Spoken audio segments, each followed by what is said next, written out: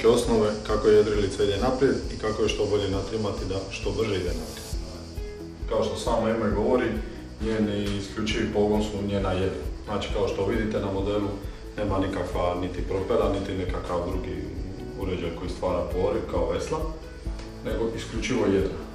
Događa se da vjetar puše u jedra, stvara nekakvu silu koja naginje brod sve više i više. Tome se suprotstavlja peraja i bulb. Zajedno se to zove kobilica. Bulb služi tome da ispravlja brod i suprotstavlja se sili koja naginje brod preko jedara, koji su naš isključivi poriv prema naprijed. Što se tiče jedara, sastoje se od glavnog jedra i floka.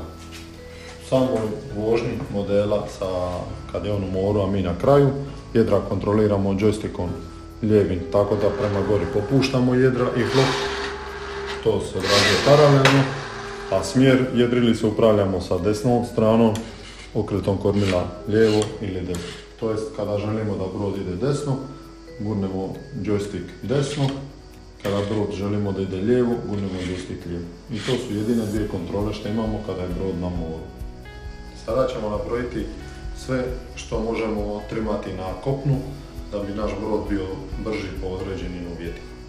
Imamo takozvani kanigen, pomicanje ovih stopica prema gore, popuštamo ovi konopčić, pomicanje prema nazad, natežemo. Kad je jači vjetar, to je bolje da je malo nategnutije, da nam jedro bolje stoji po prednjem rubu. Možemo tako preko ovih rupica pomicanje nove kukice ili malo uvući flok prema unutra, s time tako što nategnemo škotu s tim, ili malo popustiti flok više prema vanka. To ćemo malo kasnije u videu objašnjavati čemu kad šta želimo. Znači, također imamo kontravan floka koji ga kontroliramo preko ove stopice. Natezanje možemo stopicu nategnuti ili popustiti. Kada stopicu popuštamo, zatvaramo zadnji porub floka. Kada je nategnemo ga, otvaramo, kao što možete vidjeti iz priloženja. Nategnuto, popušteno. Sada prelazimo na glavno jedro. Kod glavnog jedra imamo jednako kanigen, koji se ponaša jednako kao onaj na floku. Po laganom vjetru popustimo, po malo jačem vjetru nategnemo. Imamo vang, on nam služi da namjestimo jedra kad jedrimo u krmu, tako da nam vanjski rub jedra bude dovoljno otvoren. Znači ne smije biti ni preotvoren, ni prezatvoren. Tome kontrolira vang. Znači, ovo je škota glavnog jedra. Nju možemo popustiti tako što kukicu prebacimo po ovim rupicama zada ili nategniti što prebacimo spred. To je bitno jer onda možemo neovisno raditi s njom u odnosu na flok. Jer kada jedrimo, kad popustimo na stanici, onda se popuštaju paralelno jedna i druga. Također, jednako i na floku i na jedru, imamo hvatište zadnjeg ruba jedra i ono nam služi za napraviti više ili manje saka u jedru. Evo sad je recimo neka srednja mjera, sada vidite dobili smo tu relativno veliku dubinu što je dobro po laganom vjetru i valu. A možemo izbaciti nazad, to je dobro po jakom vjetru i ako nema puno vala.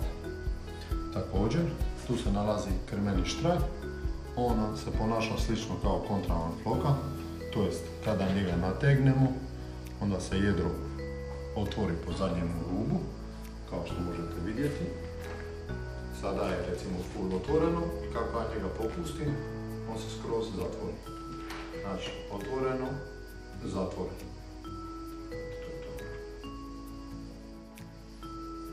Kada odemo jedriti sa našom jedrilicom, moramo prvo saznati odakle puše. Jedrilica koja ide u smjeru odakle puše vjetar mora imati nategnuta jedra. Kada ide niz vjetar mora imati popuštena jedra. Znači da ponovimo, niz vjetar u smjeru vjetra popuštena jedra, u vjetar prema smjeru vjetra nategnuta jedra. To će se možda najbolje pokazati ovdje na ovoj ploči. Ovo nam je smjer vjetra. Kada želimo ići u vjetar, jedra su kao što vidite nategnuta.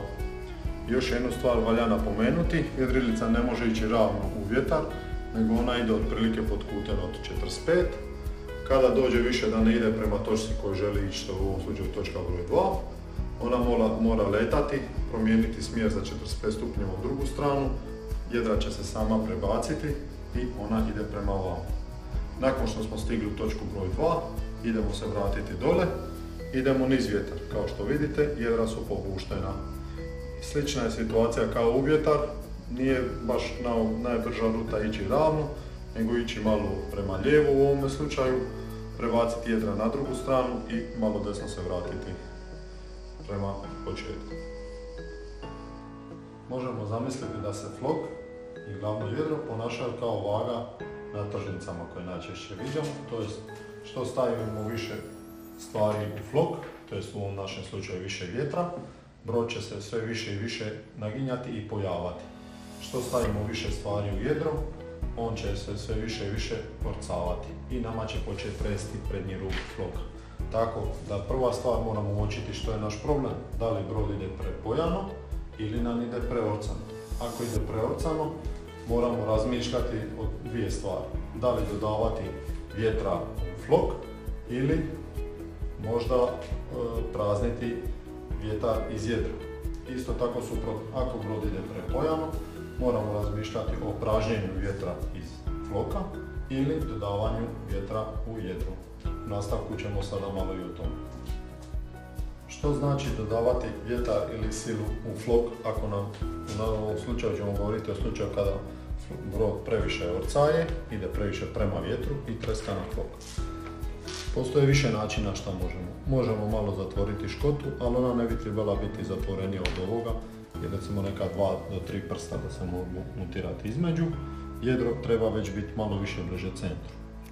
Znači, ako nam je to dobro, sljedeća opcija koju možemo napraviti je, mi to kažemo popustiti volantin, to jest gurnemo